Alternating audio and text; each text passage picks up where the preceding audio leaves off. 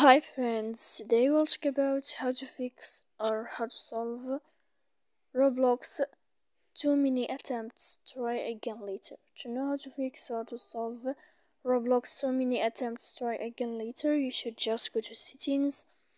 Here in this page you will enter to apps, default apps, app settings. When you'll find this page you will enter to Roblox app and you will find it in this window. Here in this list of app info, we click on first stop and we click OK. Then we go to click storage. Here we click clear cache, and in the end you can turn off your Wi-Fi, and in the same time you can wait 1 second and then you can turn on your Wi-Fi again. So please don't forget to support us by like and subscribe. See you next time in another video, and thank you for watching.